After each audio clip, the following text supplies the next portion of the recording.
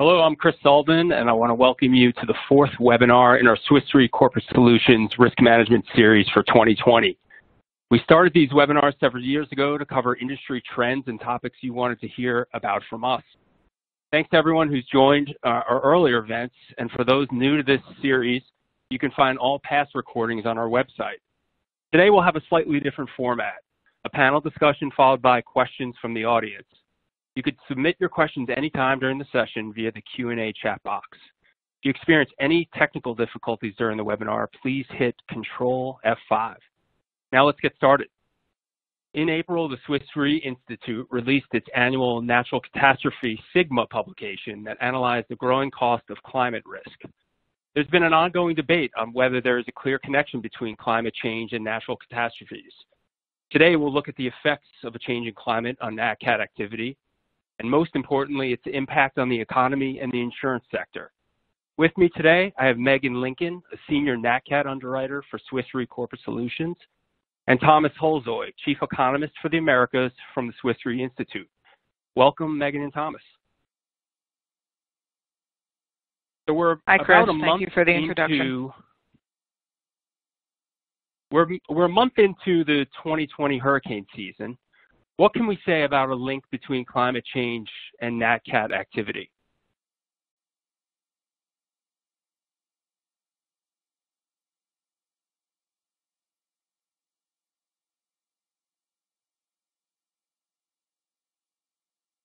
All right, thanks, Chris, for the introduction. And I would like to start this if we move to the next slide. Chris made reference to the statistics that we put out in the Sigma, and this is actually a tradition that goes back 50 years now, where we collect, we have an annual issue where we collect data on cat losses, and so this is an important backdrop to start this discussion to tee it off. Let's just look at the facts. What do we know from the side of economic losses, insurance losses? What do we see in the data? And so fresh from this, the latest issue in 2019, for example, we had $137 billion of losses, economic losses, and 52 billion of that were insured. This was just marginally below the 10-year average, which is somewhere around 60 billion on a 10-year average of insured losses that are related to natural catastrophes. Now, if you look a little bit further into that, the vast majority of these Nat Cat losses are weather-related. So if we strip out from these catastrophes, overall the tally we strip out man-made losses and earthquakes, then we get to the weather-related, and this is the link to climate change, which is most of the intersection to cat losses is weather-related. So looking at those data, what's the long-term trend? And if you look at this the chart here that's on the screen, we see that there's a trend up, and these are inflation adjusted. So there is obviously a story behind it. There's also a lot of fluctuation, and this fluctuation, this natural fluctuation of large events, is one of the reasons why this analysis is not that easy. But if you look at the long-term trends, we see that these weather-related Nat Cat losses have been increasing at an annual average rate of about 6% over the last 30 years or so.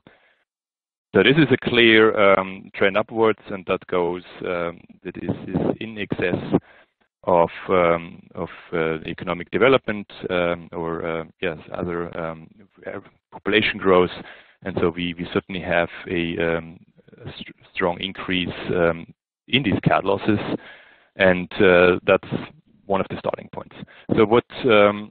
How can we look further into this bigger theme? If you move to the next slide, please, one of the themes that has materialized over the last couple of years is that we more and more see a manifestation of cat losses around what we call secondary perils. And so what are those? These are the primary perils are the is earthquake and hurricane. These are the primary only in the sense of they have been modeled and analyzed further back than these other perils. Secondary perils are either perils like hailstorms, tornadoes, flood, winter storms or droughts. They either stand alone or there are also secondary perils that are triggered by a primary peril, and particularly relevant in this context are hurricanes. And the secondary peril that more often is attached is following a hurricane is flood events that are taking up an increasing part of the losses related to these major events. So we see this as one of the changes that's happening, and we see this out of the existing data. And what are these trends? So more and more small to mid-sized catastrophes are taking up a bigger change, a bigger chunk of the overall cat losses. So it's if you look at the last 10 years, it's about 60% of these insured losses that come from the secondary perils, accumulation of smaller to mid-size events. Yeah, so these are not the super mega cats like a Hurricane Katrina, but it's we have many years where there are dozens of billion-plus dollar events. And to name a few is the California wildfires. There are many years where we have several tornadoes that are in the multi-billion-dollar range of losses. But then also flood and typhoons, and that's not just the US, but we see that saw it a lot in 2019 in Japan, but then also in Europe. So it is a frequency of small to mid-sized events that is starting to drive the overall loss burden. Related to that is the observation that some of these events that we simply as an industry didn't pay so much attention to in the past have great surprises in the order of magnitude of losses that they produce. And wildfires are probably here on the forefront, where just in the last couple of years we see an accumulation of a lot of very large events. And as an example, the Camp wildfire triggered or caused a loss of 12 billion. And these in itself are orders of magnitudes that a decade ago was not thought really of. And so wildfires were further back not really paid so much attention to. So this is one of the big major changes, is that there are more perils now, or more types of risks that actually can cause significant losses. So we had the accumulation or the frequency of small to medium-sized losses, but also the magnitude of some of these events that become rather big. And then more and more we see that it's water and wind related, and it's a lot of the very large events have been floods, and have been floods that have followed hurricane losses or hurricane events. And so there are hurricanes, and for example, Harvey in 2017, where the wind damage was not the major contributor to the overall loss scenario, but it was the flooding of the severe rainfall that followed after. So it's a mixture of frequency and severity of these types of secondary events. And at this point, I would like to hand over to Megan to go more into depth on this aspect. Thank you, Thomas. And if we can advance to the next slide, please. So Thomas mentioned, as he was discussing the secondary perils and the impact that they are having on the insurance industry, he specifically highlighted flood and specifically highlighted Hurricane Harvey, which struck the southern Texas coast in 2017, but is better known for its impact in the Houston metropolitan area, where it dumped a significant amount of rainfall over the course of several days and led to widespread flooding in the area. Hurricane Harvey was referred to in literature, in industry discussions, as a 500 to 1,000 year flood event for the city of Houston. But if we look back over time, 500-year flood events in Houston are no longer becoming infrequent events. Since the year 2000, we've seen 3 events that have produced enough rainfall and led to enough significant flooding in the greater Houston area that these would be considered 500-year events. We started with Tropical Storm Allison in 2001, which did something very similar to Harvey, where it stalled over the Houston area for several days and dumped copious amounts of rainfall, which led to widespread flooding around the metropolitan area. And then 16 years later, Harvey came along and did even more damage than Allison, partially due to the increased urban development of the Houston area. And then 2 years later, Tropical Storm Imelda did the same thing along the Texas coast. It hit slightly further along the Texas coast, closer to Louisiana, but still did impact that same North Texas, Houston area. And it too stalled out, dumped significant rain, and areas were inundated with water.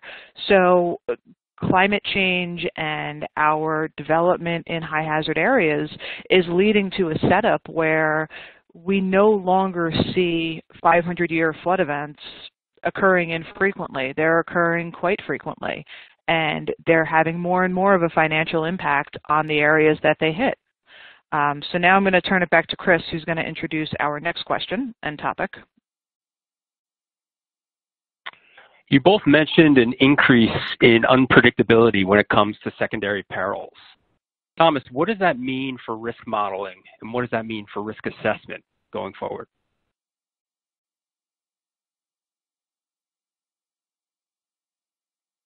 So thanks. Let's advance to the next slide, please. So there's certain observations that we are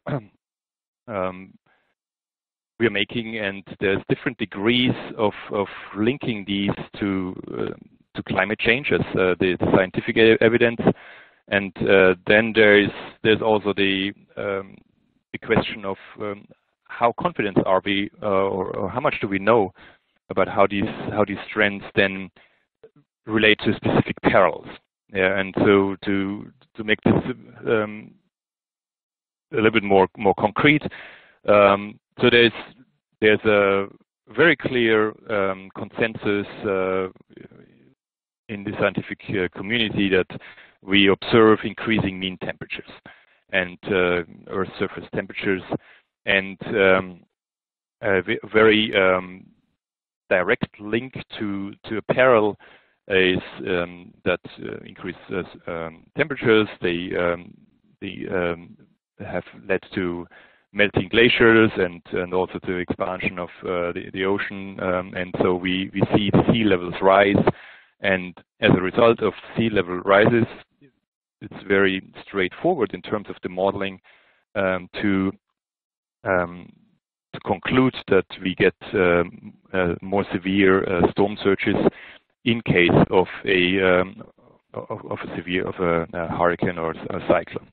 So this is something where there's a very direct link, and we also another link for the temperature with melting permafrost causes landslides. These are secondary perils where we have a very good understanding of the trend and of the link into the peril.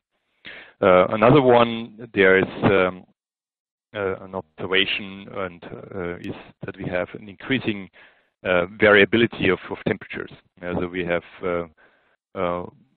more extreme outcomes. So not just that the average temperature is going up, but we get heat waves, and as a result, there is droughts. There is it affects the water flow. We have impacting on river systems, and we have quite relevant for North America, as it's a key driver for wildfires. So again, this is something where secondary perils have a rather direct link to this to the observation that there are more extreme temperature outcomes. And there's evidence and understanding to a sufficient degree in the scientific community that global warming, climate change is in certain areas in Europe and North America is leading to these more extreme temperature outcomes. And another aspect of this related to the rising temperature is that warmer air can hold more moisture, and so this is pure physics, more moisture than into the air. That means also there is more extreme rainfall possible, and so this is another link where we see more extreme rainfalls, and these are then inland river flood events. And it's one of the observations that I showed earlier, is that we see more often these floods and extreme rainfall driven inland flooding as a scenario of secondary perils. Then there are other areas where there is a lot of scientific debate, but where the modeling and the links are a bit more complex and complicated. So we don't have the same degree of confidence and certainty about these links. And so there are impacts on climate cycles, and there's so one of the questions is that we may see there's some evidence that tropical cyclones get more severe, but there's less of an understanding about the frequency of hurricanes. Yeah, and this is because there are a variety of impact factors and shear winds, and it's more complex to actually model and figure out how hurricanes develop, and then where they actually go and whether they make landfall is another question. Yeah. And so this also relates. There is an observation, belief in increased convection, so basically moving energy from hotter temperatures to colder temperatures through the air, and that this drives hail and tornado risk. But these are very complicated weather systems for modeling, and so there's a bit higher degree of uncertainty around this. So how do we summarize this? So one aspect why secondary perils play in here is that, as I mentioned, these are smaller to mid-size events, and we have a high observation of those. There's simply more of them. So there's, to some degree, there's simply more evidence to analyze statistically, and so we know more about the actual manifestation of these weather events over the last few decades. With large hurricanes, they are not that often, so we simply have to deal with so it's spotty observations, and it's a smaller number. So it's more difficult. You need more time essentially to come and draw conclusions. And so the modeling here, it's one of the challenges for the industry and for the scientific community to going forward to keep their eyes on the ball and advance these the observations, the quality of these observations, and the analysis of these trends. And if we move to the next slide, I want to show a little bit this connection of these the challenge around the modeling and the time horizon of observations we do have. And so it's rather important if there are trends that we haven't understood fully yet to properly capture them in the modeling. And so what I'm trying to show here with this graph is it's a series of data, and we can that's related to a peril. And if we simply look at try to capture the maximum or a very large history of data and average this, and this may have been good practice for a long while. If there's no trend in it, then the averaging it and trying to reach out for as much data as possible is a good thing. But if there's a trend in there, as we show here on this graph, and there's a trend in the historic data, if we just average, then we are actually, if we look at the current climate, which would be represented by the observations of the data close to that vertical line in the middle of the chart. If we reach far back with the observations and don't capture the trend properly, then we are simply off with the modeling. And so this goes beyond even the knowing what's going forward. Yeah? And this is what's depicted in the right side of the chart. If there are possible different outcomes, how the climate develops or how a certain peril develops.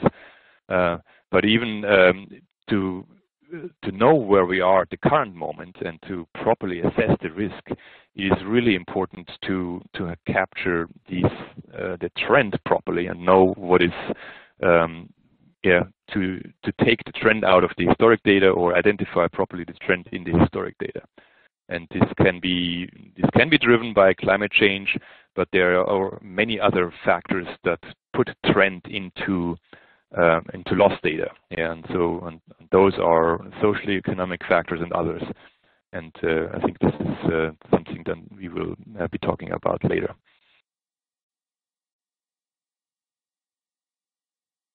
So I hand it back to Chris for our next question. Thank you so much, Thomas. Megan, I'm going to turn this next piece over to you to comment on the connection between climate change and economic development. Thank you, Chris. And as Thomas highlighted in his previous discussion, there's a lot that can impact any trend that we see in losses. And in the case of climate change and economic development, it's a challenge to isolate the financial impact of each because they are happening in tandem. And they are happening in a way to come together and increase the losses that we're seeing. If we look at climate change alone, what we know about climate change is that it is having an impact on many of the natural perils that we observe. We know that out in the West, wildfire season is lengthening. What used to be a spring, summer, early fall phenomenon now in some cases poses a threat year-round. We are seeing wetter tropical cyclones in line with what Thomas said earlier about a warmer atmosphere simply being able to hold more moisture and then rain that moisture out. Harvey was a very wet tropical cyclone. Florence, which occurred in 2018, was a very wet tropical cyclone. If we look back to 2015, we even see, while it didn't make landfall, as it passed off the coast of South Carolina, Hurricane Joaquin led to a significant amount of rainfall and significant flooding along the coast of South Carolina. So these tropical hurricanes are generating more and more rainfall as they're capable of holding more and more moisture in a warmer climate. Another impact that we expect to see in a warmer climate is slower moving tropical cyclones. And while we can't definitively say that storms which in recent memory have been slow moving are due to climate change, the patterns that we are seeing are consistent with what we would expect in a warmer world. Again, Harvey is another example of that. It meandered over the Houston area for several days and just rained and rained and rained. Florence stalled off the coast of South Carolina and again North Carolina, and again produced ample rainfall as it just hung right on shore. And then more recently, last year, we saw Hurricane Dorian stall over the Bahamas and pound parts of the Bahamas with relentless wind, storm surge, and rain for days. And Dorian went through the Bahamas as a Category 5 hurricane. So Category 5 hurricane conditions for 48 to 72 hours are going to be extraordinarily devastating, and that's exactly what we witnessed on the ground there. And then the other way that climate change can impact, directly impact economic loss is climate change is very closely linked to rising sea levels. And that's sea levels are rising due to two factors. The first is warmer water. As water warms up, it expands. And the second cause of rising sea level is the melting of land ice, which is running off the land and going into the ocean, increasing sea levels. And going back even further than more recent years to 2012, Hurricane Sandy that affected the New York area. The water level at the Battery has increased by about 18 inches since the middle of the 19th century, so the 1850s. And what happens is Sandy had an extra 1.5 feet of water to push further inland when it approached the New York area at the very unique angle that it did. And we saw the extreme devastation that it brought to the coasts of New Jersey and New York. And this will only further increase with time as sea levels continue to rise. And even now, today, we don't need a hurricane to cause disruptive flooding. There's a phenomenon known as sunny day flooding, where areas which are already low-lying due to sea level rise are becoming regularly inundated during high tide cycles. And an example of that is Miami Beach. It's now not uncommon for the highest high tide cycle of the year, which occurs actually about every 6 months, to cause street flooding in Miami and to inundate some parking garages. And not only is that disruptive to residents that are there who have to navigate through several inches of water, but it can also significantly damage infrastructure because that's salt water that's permeating up through the land, and it can degrade infrastructure in the area, road surfaces, underwater pipes, etc. So we are definitely seeing impacts of climate change on our losses and disruption just to our lifestyle alone. But then we also have the impact of high hazard development. Within the western U.S., approximately 60% of homes that have been built since the 1990s were built in what's known as the wildland-urban interface. And that's essentially the boundary between human sprawl and natural forest land. And as those two boundaries commingle, and we encroach on natural forest land, the wildfire threat to human-made structure increases. Wildfires are actually naturally occurring and healthy for forests, but the devastation occurs when we build structures within those forests and wildfires occur. They take out the structures along with the forests themselves. There's also the concern that structures more easily spread fire to each other. This is known as urban conflagration, which is what we saw in Santa Rosa a couple years ago during the Tubbs Fire, 2017. The wildfire itself did not necessarily jump from neighborhood to neighborhood or house to house.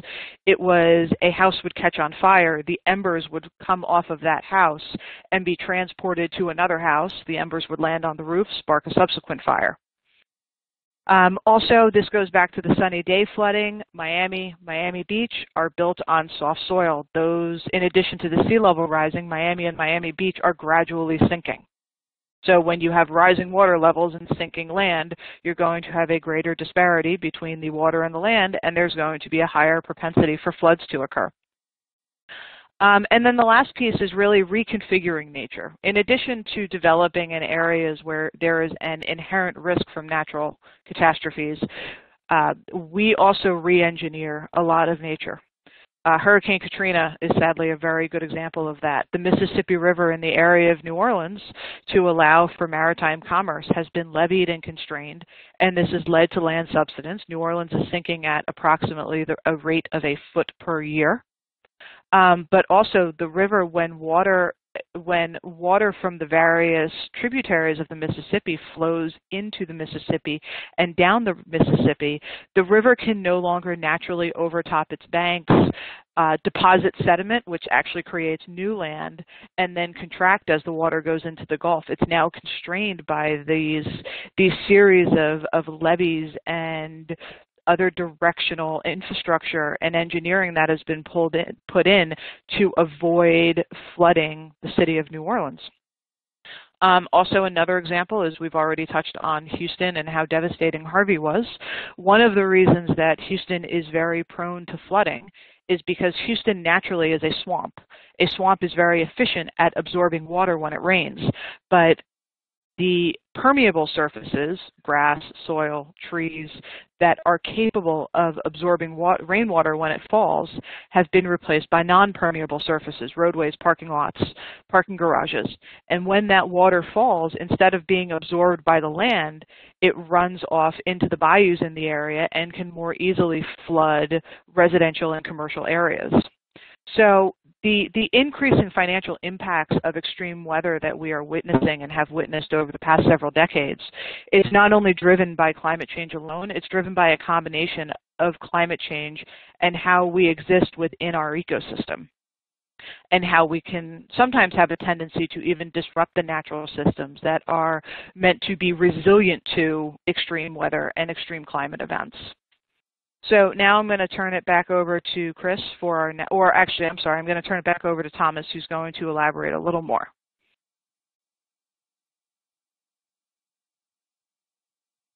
Yeah, thanks. I just want to add some more economic angle to these the growth in exposure base, and which is one of the key drivers, putting exposure into harm's way. And easy one is to start out with these pictures, and probably have seen these all before. So we see this enormous development here of Shanghai just over the last 25 years, from a seemingly sleepy place to a sprawling, highly built up modern city. And this is obviously see enormous amount of capital accumulation, and then similarly we see the same effect for Miami, and here we have pictures that are a little bit further apart, but in the end tell a similar story. But what I want to show here as a difference is that that enormous speed of change in China and all over Asia. So this is, if we talk about economic development as a driver, it is of particular importance in emerging Asia, and one of the key drivers is this massive urbanization, and that's something we expect to continue, and there are forecasts that up to 2050.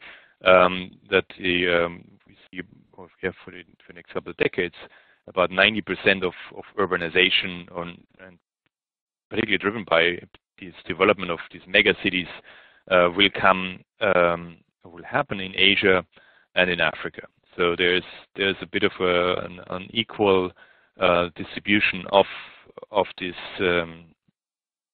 exposure, and a lot of these cities in Africa and in Asia are coastal. So this is where often connected to traffic and transport hubs and to the economic development. But this also happens to be areas where they are exposed to natural hazards. We also have this phenomenon, the growth of into the wildland-urban interface. It's a broader theme in mature economies like in the US or Canada, is that land is scarce, and a lot of the good, easy developable lands to develop are taken up. So as the development continues, the activity moves into what we call marginal lands. These are lands that in the past have been not considered, and some of them are in harm's way, be it from wildfire, be it in a floodplain and exposed to flooding and so on. So there's some economic themes behind this, that basically the good land goes first, and then the more risky one. One of the aspects of the marginal land, or it's at a slant, so it's exposed to landslides and so on. But we have basically some of these bigger economic drivers that create this, increase the development moving into harm's way. And then the final one is it's capital accumulation, and buildings are the structure and the content are getting more expensive. And some of this is simply a result of economic development again. If societies become more affluent, more developed, simply homes become bigger and therefore more expensive. But then also in advanced economies, with the development of green buildings, it becomes much more expensive. There is much more. There's much more investment into the building for insulation or making it a modern office building with a lot of infrastructure in there. So the buildings in themselves are becoming increasingly expensive to build and to rebuild. So there, just want to add some of the more economic angle to this development of exposures or aspect. And now I'm handing back to Chris for the next question. Thank you, Thomas, very much. We have a few minutes left before we get into Q&A. So very quickly, Thomas, I'll turn this over to you, and then Megan, you can add some thoughts as well. What is the effect on the insurance industry? Yeah, thanks. So if we go to the next slide, please. So what I'm showing here is losses, the type of losses for the US, and looking back from 1990 to 2019, the distribution on the left side, and then the more recent development on the right side, and we see that this increasingly 60% of for the last 20 years, 60% of losses in the US have been caused, of insured losses have been caused by secondary perils. And so one of the conclusions of this shift is secondary perils are less concentrated geographically. Primary perils, earthquake risk, we have very high exposed areas in California and in the New Madrid area. For hurricanes, we have the southeast as coastal exposures. But NatCat risks are now moving, they are increasingly becoming ubiquitous throughout the country. There's no state without tornado risk. There's no state without flood risk. And so for the insurance industry, is that for a lot of regional companies and smaller companies dealing with NatCat exposures is becoming increasingly important. And so that's one aspect. And then the other is that once the dealing itself it's becoming more difficult. Yeah? So the modeling, if we see now that the complexity of how climate change is interacting with some of these perils, is important to account for this, yeah, and to account for this growing importance of secondary perils. And the modeling on those doesn't reach back as far and is not as advanced for a variety of reasons, but more data intensive in certain areas, and so it's an area to invest in and to catch up where the modeling needs to catch up on the trends of the underlying perils. We see an accumulation, or the risk of accumulation of events. Yeah, so as I mentioned before, there are more frequent, smaller to medium-sized events, so that they can accumulate and add up to the scale of a large catastrophe. Again, this is something that needs to be taken into account for the modeling and for the products, and then also the scientific evidence around these relationships of driving factors of climate change and assumptions about the correlation of risk factors. They need to be second guessed, yeah, because the scientific evidence is advancing, and then also as I showed before with one of the graphs, this aspect of detrending is really important. Yeah, do we really fully understand what is driving the exposures? So some of this is climate change, some of this is socio demographic, economic, what we have shown. Do we fully understand what the trend is and where the current exposures are? So there's some of the key highlights, and then over to Megan, please. Thank you, Thomas. And if we can go to the next slide, please. So I think one of the key messages from this webinar has been that hurricanes and earthquakes are no longer the only events that are capable of generating billions of dollars worth of both economic and insured loss. Secondary perils like wildfire, hurricane-related flood and rainfall, tornado and hail are also capable of generating losses into the billions of dollars and are becoming significant contributors to the losses that we see year over year. And I think that from our end, from the insurance industry end, one of our roles is to be responsive. We have to continue to think about how we can address these different perils and what sort of solutions and products we can develop which would allow our clients to increase their insurance penetration and to receive more coverage for these types of events. And this is where my background, my expertise comes in, obviously through the creation of parametric products, which are very much meant to fill in gaps in traditional coverages. And these are already well established for hurricane and earthquake. My team and I continue to spend time and resources in looking into how can we develop them for some of these secondary perils like hail, which is a product that we've recently rolled out in the United States for areas which are prone to hail. And again, we continue to think about this and work towards generating more solutions which would allow for clients to receive more comprehensive coverage for some of these secondary perils.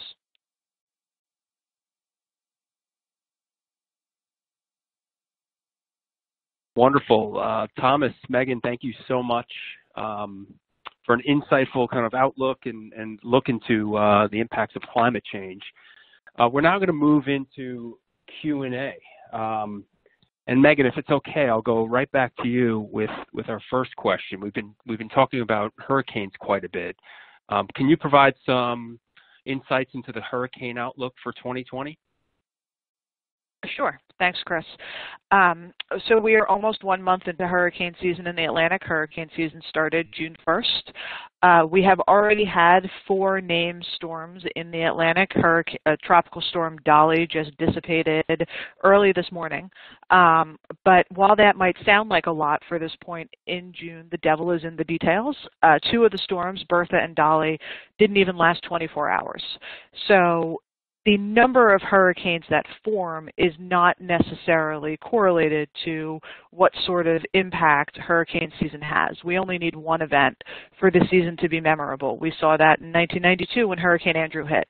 Andrew, first storm didn't form until the end of August, but it was certainly a season to remember. Now, that said, we are likely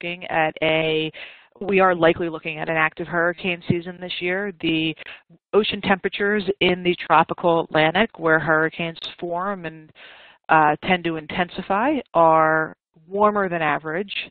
And studies from the academic community that specifically focused on hurricanes and hurricane forecasting are suggesting that most signs will point to an active hurricane season, and that we can expect there to be more storms and more hurricanes than in an average year. Thanks, Megan. Thomas, I'll turn this question over to you. From time to time, I hear this as well. Is climate change actually good for the insurance industry?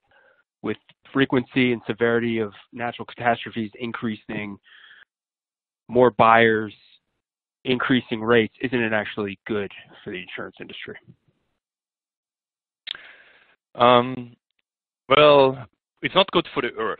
Yeah, let's start with that. And it's there's a lot of moving parts and a lot of risks that we don't fully understand, and impacts for the economy and for the healthcare system and so on.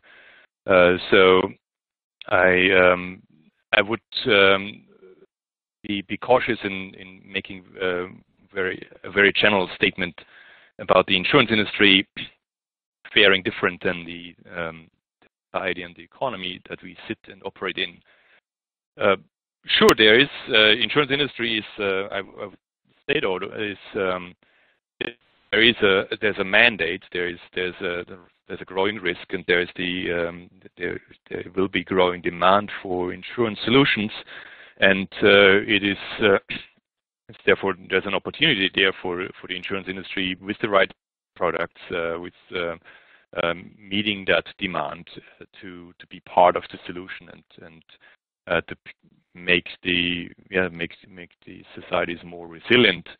But then there's a lot of unknowns around. So we talked about the modeling uncertainty, and if the additional demand doesn't nobody does well with it if the modeling was not right, and if you don't get the right price for that product, then it's not the industry would not do well. So it's only if we are able to be ahead of the development, or to be able to catch up with the scientific evidence fast enough to be able to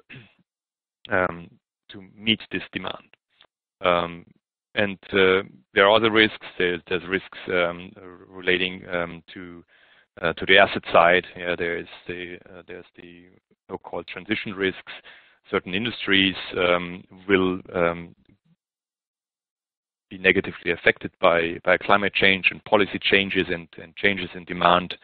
And there's this what we call the stranded assets. So certain sectors will not, their securities will not fare well going forward, and the insurance industry is a big investor, a large asset accumulator, and so it's important not to be invested in those assets. So there are asset risks and there are modeling risks.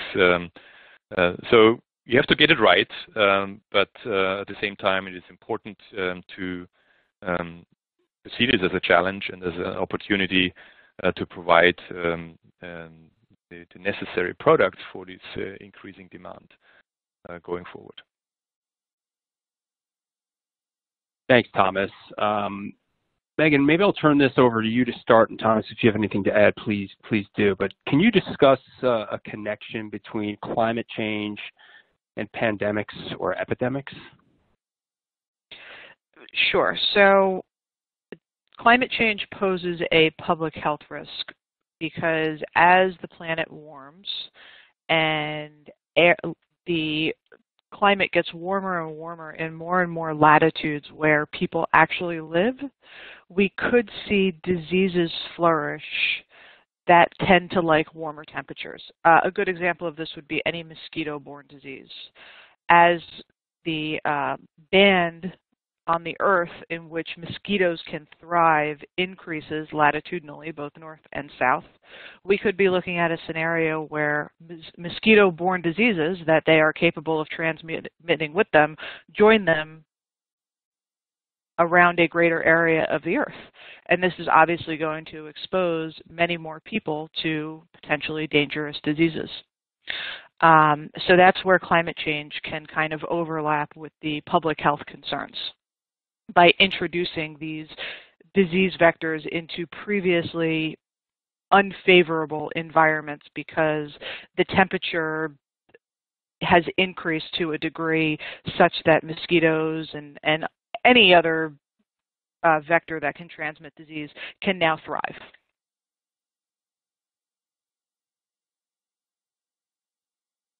Yeah. Thanks, Megan. Go ahead, Thomas, please.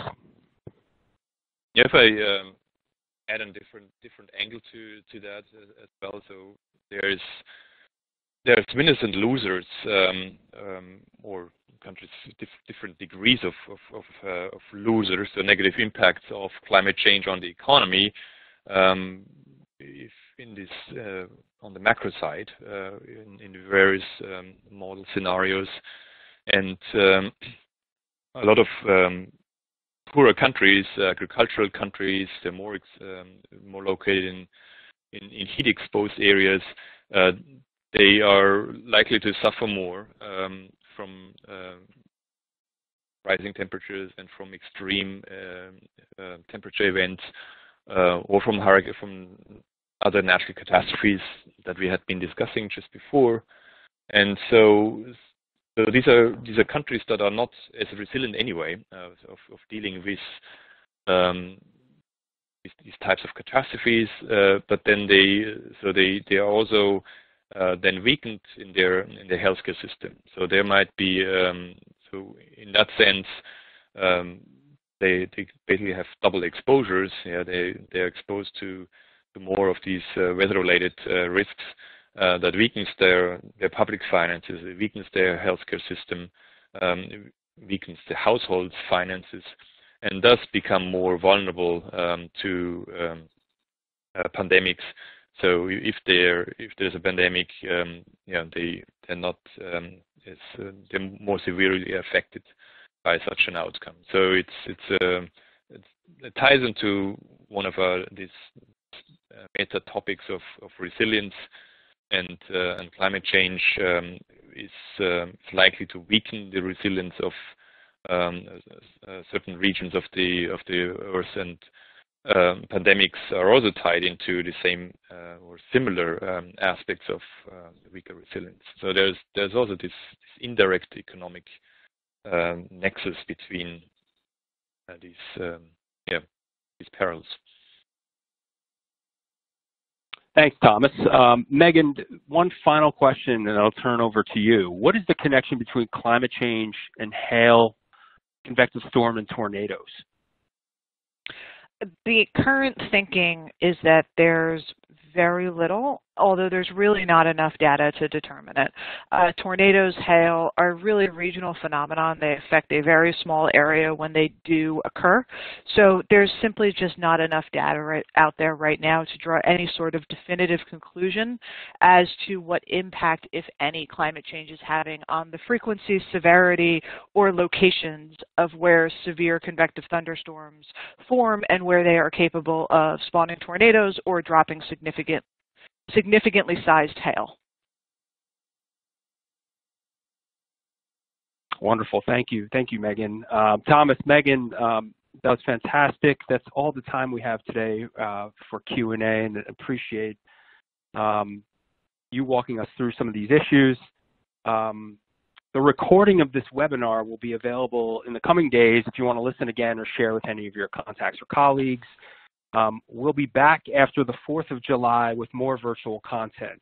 Next up, on July 15th, we'll host a webinar on insurance solutions for the hardening market.